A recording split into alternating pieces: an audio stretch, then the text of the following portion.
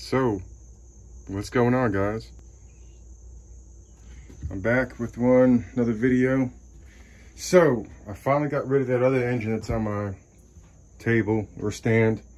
It was a Predator non-hemi, and it had Mod 2 cam in it, and has 22-pound valve springs.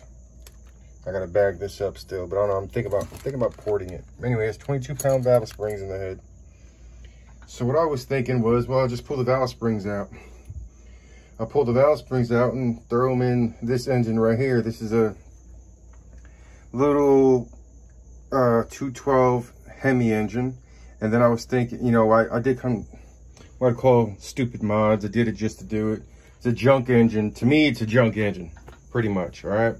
Some and maybe more. To me, it's just a junk engine. It's a Predator 212, and I just wanted to try something stupid. So what did I do? I deleted the governor from the inside, and not only did I delete the governor inside, but I used this steel epoxy, whatever you want to call this crap.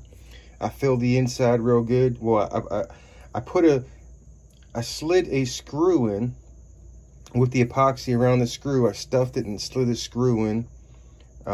Then poured some of this stuff on top of it and, you know, molded it. And same thing with the inside. I kind of molded it nice and flat the inside. Now, I didn't lay it on the inside of the thing. I didn't lay it all out on the underside. I kind of just kept it around the hole. So I went and filled this up, this epoxy. Something you probably shouldn't really do. But anyway, that's what I did. So then I got to thinking. I hear people doing non-hemi head to hemi head to get better compression. So I think that's what I'm going to do.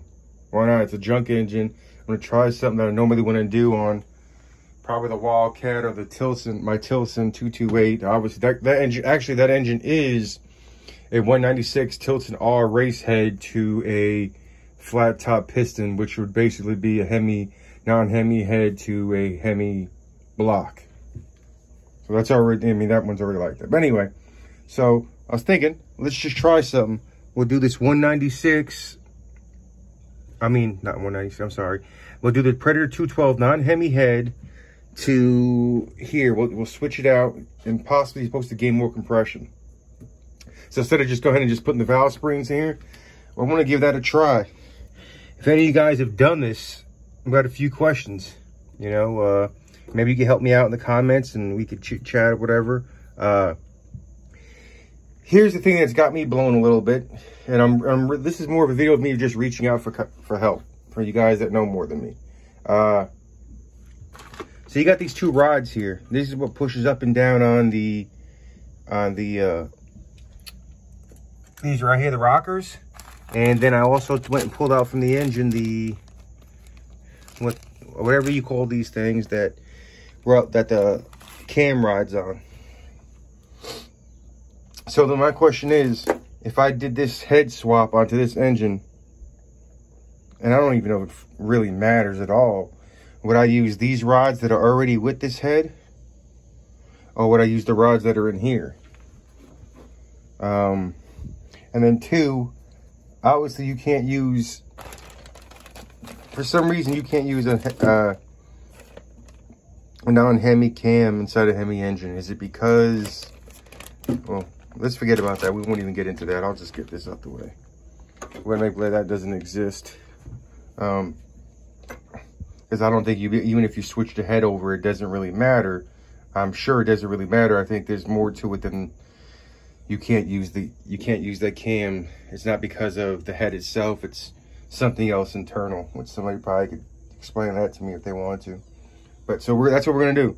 I'm gonna take, and what I also was thinking about doing was, why not practice, do a little port and polishing. So I'm gonna port and polish the heads a little bit. And yeah, that's pretty much it. We're gonna do a hemi to non-hemi head swap on here.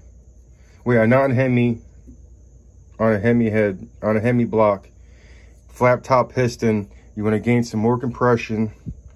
I think it might even go a little old school. Well, no, I can't do that. We'll have to get a Makuni carburetor for this one. unless I want to bend some contraption, and I don't feel like doing all that. Instead of wasting my time doing that, I'll just go ahead and buy a $35 carburetor, and I'll use it on something else later on down the road. So let me know if there's anything that I need to know about this swap. Is there something that I'll need? Is there something I should look out for while doing this swap? What else? Yeah, just do I use these that are in this block that were in the original block, or do I use the ones that are in the Hemi block? If you guys happen to know anything, just give me a shout in the comments, and I should make some good content, man. And make like for some more race videos, and we'll pop this one on a different bike, and we'll do some more race videos. I'm gonna get better at the videos. I've been getting lazy and not want to pull out the GoPro out and then load it up onto the computer, and so everything I've been doing is kind of like one takes. So, but I promise I'm gonna get off my lazy butt and start recording with that GoPro and actually editing stuff and making it look a little cooler. Because I mean, I can do it.